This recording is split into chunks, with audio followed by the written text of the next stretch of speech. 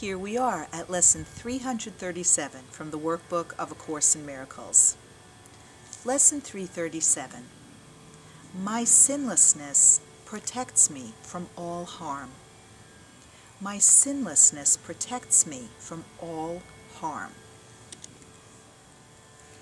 My sinlessness ensures me perfect peace, eternal safety, everlasting love, freedom forever from all thought of loss, complete deliverance from suffering.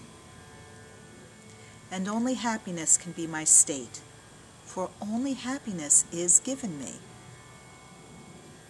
What must I do to know all this is mine? I must accept atonement for myself, and nothing more.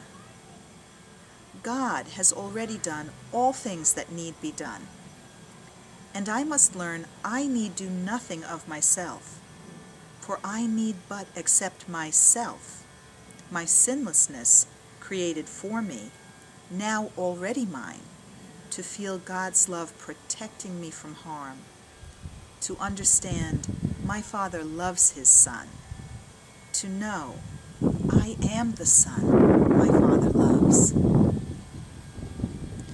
You who created me in sinlessness are not mistaken about what I am. I was mistaken when I thought I sinned, but I accept atonement for myself. Father, my dream is ended now. Amen. That's Lesson 337. My sinlessness protects me from all harm.